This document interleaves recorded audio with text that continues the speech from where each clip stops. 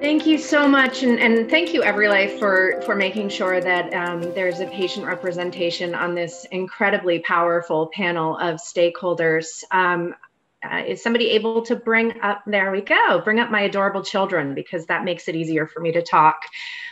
You may have seen a similar talk earlier this year as I spoke to Congress and staffers, but you'll see some slight changes throughout the deck, but I kept the beautiful faces, and thanks in advance for the families and patients that have allowed me to use their children's and their own photos throughout this slide deck.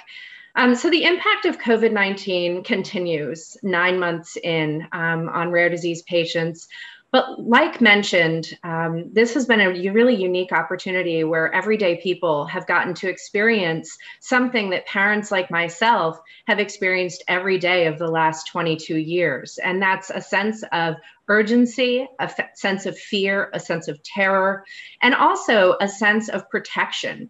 Pictured here is my son, James, who has primary immune deficiency. And so we were wearing masks before it was cool. So I'm happy to sit here and represent as best I can the patient community and hopefully do them justice. Next slide, please. So my family, this is where it starts. I have a daughter who's healthy, except she has pretty severe asthma. I have a son. Ooh, I should have changed the date or the ages on this. My son just the other day turned 22. He's Austin with Duchenne. Max is 18 and also has Duchenne, and James with primary immune deficiency. We are a high-risk family if you've ever seen one. Next slide, please.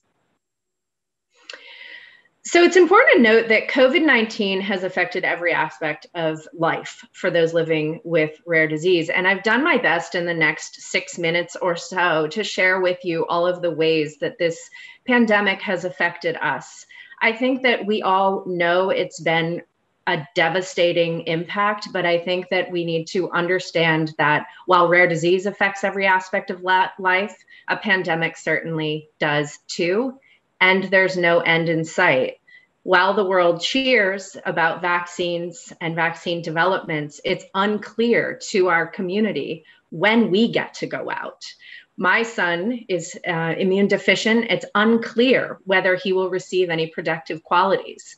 When can we leave the house again? And so this is our foreseeable future right now, living with this pandemic. Next slide, please. So the first impact that we saw was access to healthcare, and it was in a really horrific and negative way. We stopped having routine testing. And for patients living with chronic and rare conditions, these routine healthcare tests were really important to understand how we were doing, what we needed. Diagnostic process was halted for many patients. And you can see we already struggle with the diagnostic odyssey, but when patients stopped being invited into clinics to receive a diagnosis or blood test, it was a really damaging impact. Surgeries were delayed, transplants were postponed, and in some cases, it cost rare disease patients their lives. We also are seeing an ongoing effect, and here in Boston, we're back in the red. And so elective surgeries are being postponed or canceled again. And so we will see the difficulty accessing these things yet again, 9 months in. Next slide, please.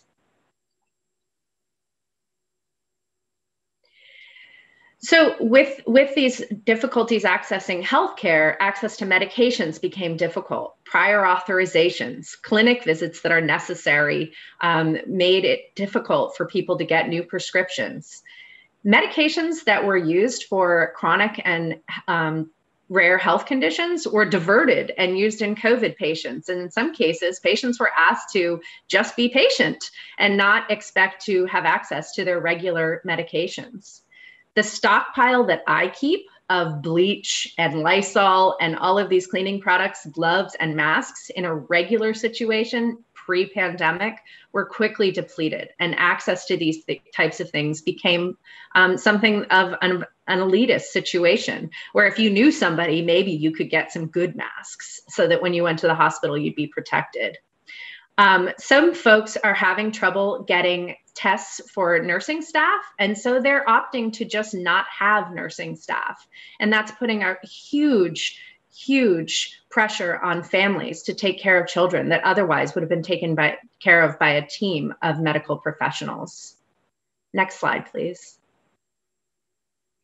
Clinical trials are near and dear to my heart because my sons are doing incredibly well with Duchenne muscular dystrophy because they were in a clinical trial.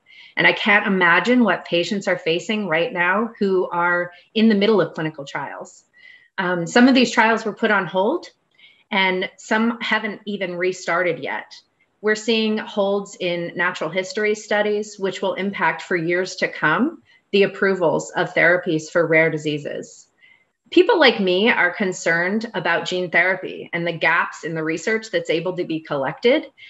And we've actually seen some patients who were due to roll over from a placebo onto a real treatment after years of really complying with a placebo treatment, only to find out that because they couldn't get a simple muscle biopsy or because they couldn't get a simple test, they couldn't roll on to real drug in an extension study. And so across the board, we're seeing halts, and I have not seen things open back up yet. I was hoping that I'd be able to report that, but when I asked around, it seems like things are still kind of in flux. And also lots of labs are closed. It's become difficult for families to get labs. And if they need to get labs at home, it's been difficult for them to find companies that will actually do that for a clinical trial. It's important to note, and I'm so glad that we have stakeholders from every arena. I know that the FDA is overwhelmed. COVID-19 has put a ton of pressure on the agency, especially CBER, especially gene therapies. I can tell from the voices of the people that I talk to frequently that it's hard. They're working very hard, and their resources, quite frankly, have been diverted from rare disease to COVID. And, unfortunately, there will still be rare disease when COVID is no longer making such a huge impact on society. Next slide, please. Finances are tough when you have rare disease in your family. Often you are one day or 1 month or one bill or one disaster from losing the ability to take care of your family. Folks have lost health insurance during this pandemic due to losing employment. It's not safe for many of them to return to work, even though return to work is possible. What if you are a healthcare provider and you are immune deficient or compromised? You can't go back to work and you no longer have a choice. So if you want home care, a lot of it isn't covered. And so you may have to pay out of pocket to have home care. And I actually heard recently from a family that was told that insurance was not going to cover administration of his medication at home. It's not safe for him to go to the hospital. So he's actually going without his medication. The other piece is school. School's not in process right now for a lot of us. I have 4 ranging from age to college down to 4th grade downstairs right now educating themselves. And normally my 2 oldest sons have a full staff helping them. They have scribes, they have PT, they have OT. That all falls on me now. If I want to work full time, I have to pay somebody or try to figure out how to do it. If I want to hire somebody, there isn't help for that. And so the world was not ready for these patients to be at home. Next slide, please. I don't need to tell you that this has been tough for everybody mentally, but our families were already isolated. We're now looking at almost total isolation. I have not had company other than fully masked nursing for emergent conditions in my home for 9 months. I'm a single mom. That is not unusual. We only see people on Zoom and we don't have that hands-on help that you need. The care of our children has fallen completely to us. And that's children, that's spouses, that's elderly family members, that's disabled family members. In a lot of cases, it's not safe to have somebody come in. I have a PCA start and then they get quarantined and they're gone for 2 weeks and it falls again on me. Siblings like my daughter, Nora, are being affected greatly. She doesn't know when she'll be able to leave the house again. She misses gymnastics, she misses socializing, and she misses other girls, quite frankly. I'm suffering with depression and anxiety. It's crippling. So even the people that are functioning well, like me, are really struggling mentally to cope. And it's not always an availability to have online counseling. In fact, I recently spoke with somebody about mental health needs, and there are some pieces of legislation that need to happen right now to allow people to receive counseling and therapy in home. Next slide, please. Education, services, and care. So we can't find PCAs that are safe. Many people are not isolating to the extent that we have. People are scared to come into our home to provide services. And so it's been just this round robin of people in our house. Kids can't go back to school, even if school is in session. I have to choose between exposing my son to a deadly virus and getting a break. So it's not possible. We're educating them. The other issue is that PT and OT, as I mentioned, our society is set up so that most of the services that patients get are in school. And so for some families, they are fighting for access to a school environment, and those schools are just not able to provide that or not willing to provide that. So there's not the choice for every family. There are some families that I've talked to who have children at home that simply can't function at home and are declining greatly in their ability. So patients need to have that choice. The other issue is that gyms and pools and places where people receive therapy are closed or unavailable, and people are trying to scramble to figure that out at home. Next slide, please. So I always like to say that we have to learn from these things. As mentioned in the beginning, the silver linings, or as I like to say to all of you listening, no more excuses. And so here are some of my takeaways. This is my daughter prepping an infusion for my son. It's all hands on deck in our house. So it's now possible to educate patients who have hospital homes. So schools take notice. My son James is finally passing 8th grade because he actually receives his education in home and isn't missing school because he's sick. Regulatory flexibility is possible, and it's necessary now more than ever. We need to try to pull data from the data that we have and make sure that there is nothing that gets in the way of approvals of therapies, and that regulatory bodies are still working as hard on some of these rare diseases as they have been, and certainly as hard as they have on COVID-19. It's just as important to me, if not more.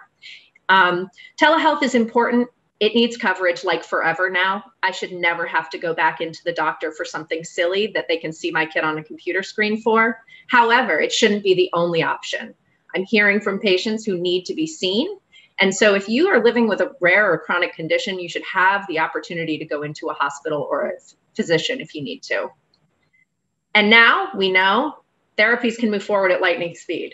I'm talking to everybody at the agency. I'm talking to pharmaceutical companies. I'm talking to researchers. We know how fast it can move. You can't fool us anymore. Don't tell us to be patient. We know this can happen with the right mix of resources and everybody's urgency, as if it could happen to you tomorrow. That's how I expect people to move forward. Next slide, please. There isn't a slide for this, but I also want to pull to the front of this discussion today, the vaccines. Too few people have provided information to our rare disease community about these vaccines, about how we should handle it. Should my immune deficient kids be able to get access to these vaccines? Is it going to harm anybody if I get a vaccine? If I get a vaccine, can I go to the grocery store and be safe? Which one should I choose? Should I be worried about an AAV vector if I want my kids to have gene therapy later? So these are the questions that I'm seeing literally from my Facebook feed this morning. And I said, hey, I have a call with these important people, so I will make sure to spit that out during my talk. So I'm going to end with, let's please let no crisis go to waste.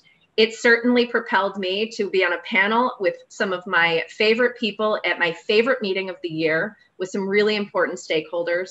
And so this is an important conversation, including everybody. Everybody on this panel needs to continue to collaborate as stakeholders in the rare community and really continue to work towards our common goal. So thank you, everybody, and I look forward to the day.